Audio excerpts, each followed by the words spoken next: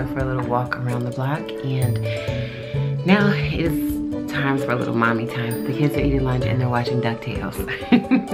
So they've gotten a kick out of asking me, their dad, and their aunt if we used to watch DuckTales, and the first thing we say is, DuckTales, ooh.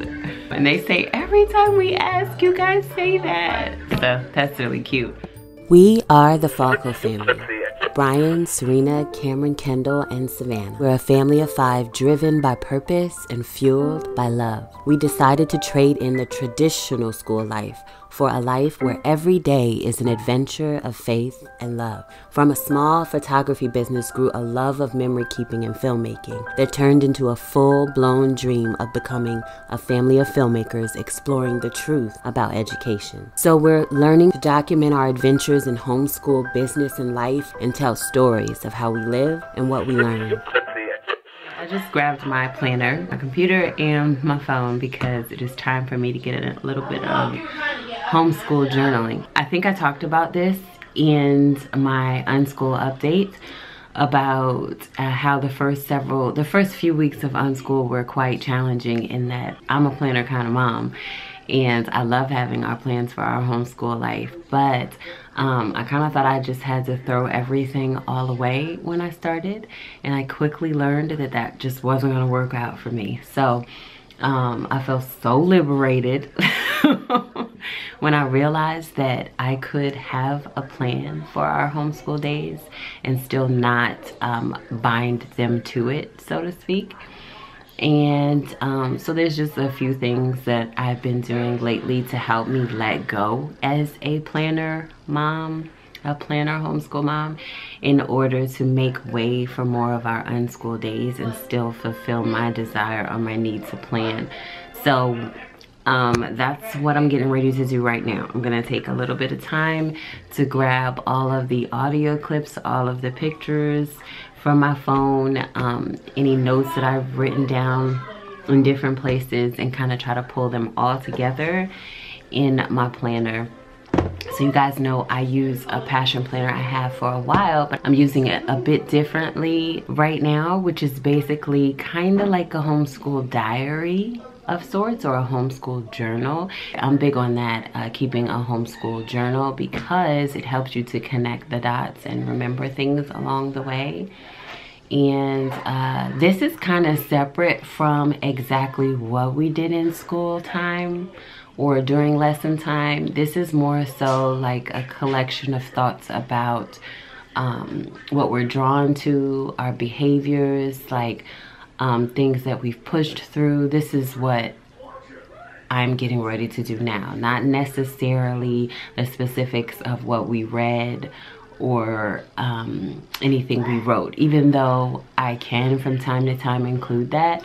The goal is really to keep note of the things that they really enjoyed doing, things that they kind of struggled with, how we pressed through them, so that I can start to keep like a collection of tips for myself or notes for myself of things that have worked in the past and things that have not worked in the past. But that's kind of what I'm doing now. It is really chilly around here, so sweater weather is in full effect. Okay, so this is the time that I get to use my love of paper things. I've really started doing this in my passion planner because while I love using the passion planner to map out days, what really works best for me in time management is to use my iCal, like my digital things. And I wanted to use my physical planners more as something to help me keep memories, things that I can enjoy looking back on. And the reality was, like, just looking back on a planner filled with like doctor's appointments and things like that was not the thing for me. So instead I started using it this way so that I can keep a nice little collection of our journaling that kind of helps me tell the story of how we worked our way through our homeschool days. Kind of look forward to this time. Sometimes I don't get it in, and I should, because it's on my schedule. It's basically the last thing I do at the end of our like lesson portion of the day. So it's the way I'm supposed to be unwinding before I move on to like work related things, just to jot down what we did and how we went through it. Well, I just said that. I also feel free to like use stickers and stamps and things like that, but oftentimes I wait till I have like a little bit more time to do that. But right now I just want to get down the basics within the little tiny little area that I have to get to the point, because otherwise I'll sit here like overwhelmed by all the things, when really I just want to get straight to the point and start jotting things down.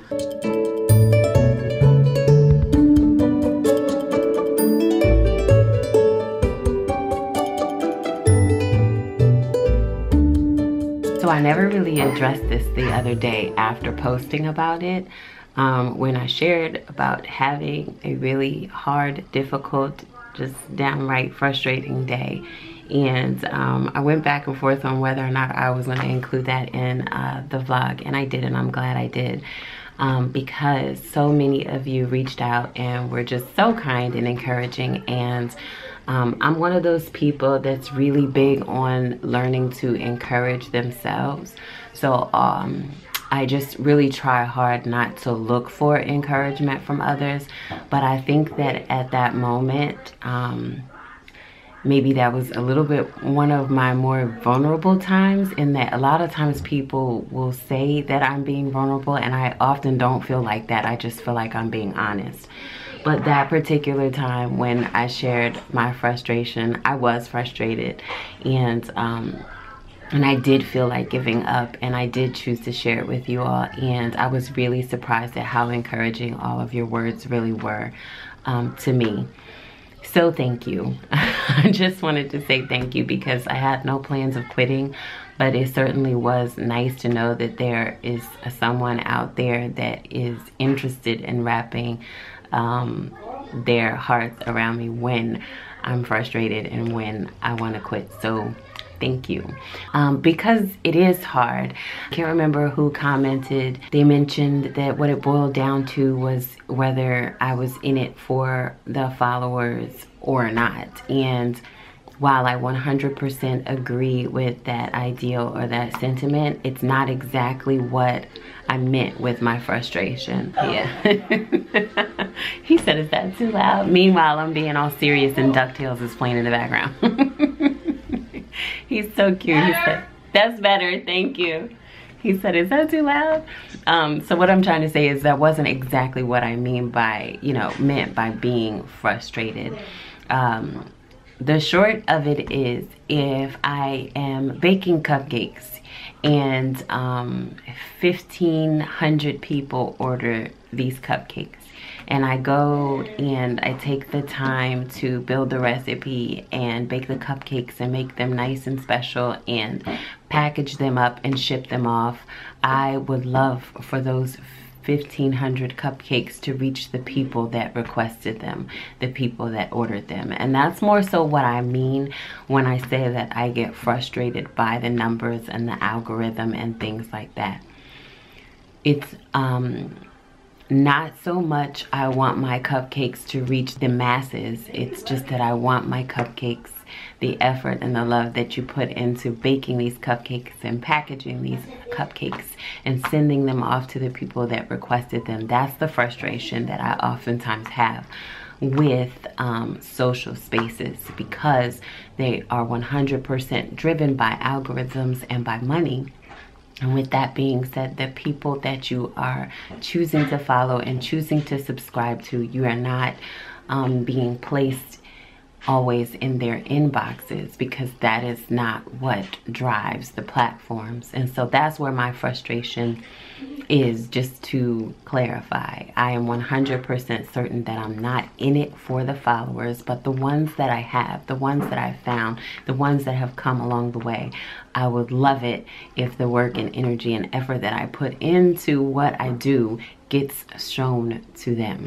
And that's kind of what I mean, and maybe I didn't clarify that enough. But nevertheless, she continues to persist, and I'm grateful for you all just choosing to take the time to encourage me. So I appreciate y'all. Also, I posted this quote on Instagram. If you are not following us on Instagram, I would love it if you would come and follow along, because your friend is getting better. Remember when I'd be gone from Instagram for a whole like month, 2 months? I told myself that I was going to show up for those of you who show up for me, and I just allow myself about 30 minutes, 20-30 minutes to be on Instagram each day with purpose and intention. No fluff, no scrolling. Yeah, just to connect. So I posted this morning. I love this quote that I included in that post. It's a quote by Chadwick Boseman. I felt like there was no way it could be any more perfect to my situation right now. It says, purpose crosses disciplines. Purpose is an essential element of you. It is the reason you are on the planet at this particular time in history. Your very existence is wrapped up in the things you are here to fulfill. Remember, the struggles along the way are only meant to shape you for your purpose. If you're willing to take the harder way, the more complicated one, the one with more failures at first than successes, the one that has ultimately proven to have more meaning, more victory, more glory, then you will not regret it. Legacy is not wrapped up in the money that you will make, but the challenges that you choose to confront.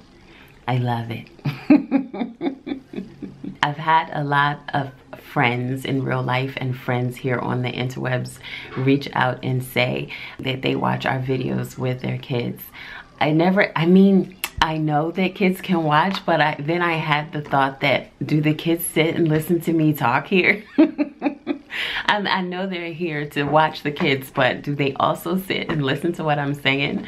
Anyway, so just in case you're a little one and you're listening, that's for you too. We 100% talk to our kids like that around here, because we expect them to rise above what the world would consider them old enough to comprehend. I am going to go ahead and get in my little 30 minutes or so of journaling, just so I can continue to do a decent job documenting our journey, because we are not checking off boxes and we don't always produce like an end result from our studies and our lessons. The journaling portion of Unschool homeschool life is a big deal around here. So that is how I am managing or coping with being a planner homeschool mom turned unschool. I'm choosing to focus on documenting. And so whether that is recording an audio clip, or jotting down something on a piece of note paper and sticking it in my planner, just having those few places that I can document parts of the journey by photo or video, or y'all know the deal. This is kind of not a new thing, but I figured I would say it out loud here. Ow. What's the matter? My hair whipped my eye. Your hair whipped your eye. Oh, baby girl. Are you okay? So anybody want to come and fold those clothes over there for me? Oh, my sweet girl. My sweet kaboo. When you forget they're highly capable of helping you around the house. Let's just take a moment and appreciate this loveliness that is this little princess right here helping her mama out. See, friends, you have not because you ask not. That there's such a blessing. Look at her. You better go, girl. You better work it, sis. Thank you, mama. Welcome. Oh, the perks of working from home. What did you say? Yep. Have you noticed this? Have I noticed what? Gray hair. Oh my gosh. Dun, dun. You see it, guys? Savannah. You have gold hair. I have gold hair and gray hair. So my hairdresser is currently braiding my hair. And what did you say? I said, a school mom with braids. You'll get through it. Yes, Suck. braids. Suck. A school mom with braids. School mom, unschooled mom with braids. I like that. Are you having fun? Okay. Yes. Yes. Okay. I wrote a story, guys. So tell us what your story is about. My story is about fairies, the sprinkle fairies. Okay. They eat pixie dust, so they call it pixie food because the pixie dust has sugar in it. They call it pixie food, and they have an operation where first the pixie food is as big and random colors and as big as a gumball. Okay. So you mash it. Oh, do we have to mash though like that? There was a mashing machine, and you mash it, and then after it gets mashed, it goes to the it gets mashed into a mashed egg, but with colors. Do you want us to read? And without yolk. Can we read a little bit of your story? Do you want to go grab it? But can you grab this? Do you know where it is though? Yes. Okay, go ahead. Story time. I'm not gonna read her whole story, but that's not a chapter. Oh, this is not the beginning? No. Read this, and then you can just skip that if you want, and then read that. Oh, okay. Once upon a fairy, and then there's the fairy. Isn't that fairy so cute? Okay. So once upon a fairy, there was a fairy village. There was a fairy village not far from where we live now, actually under our feet, with any fairy you could ever imagine. That's before the... Oh, okay. I'm ready. I got it. Well, you were supposed to read that then, before you read this. But that's okay. Oh, so that was the introduction. Okay, I'm sorry. So I read it out of order, but I'm just gonna keep going. I'm reading. Okay. Did you see that girl with the yellow wings? Well, that's me. I'm 12, and I'm going to tell my story. Like I said, I'm 12 and turning 13 tomorrow. My name is Tiwan. I'm from Hawaii. But that's one of the fairies. Oh, okay. Well, yeah, I'm not confused. I thought it was a human. You thought it was a human? Wait, no, tell me. Then all of them were fairies, so I was like, what? That's not human. Okay. I'm from Hawaii and traveled the world here in Cameroon. In Africa? For some reason, I didn't like the state Africa. You didn't like the state? Yeah, it's so hot. First of all, friend, Africa's not a state. What is it? A continent. It is a continent. Okay, no, get it right, honey. I'm sorry. I'm sorry. This is crazy.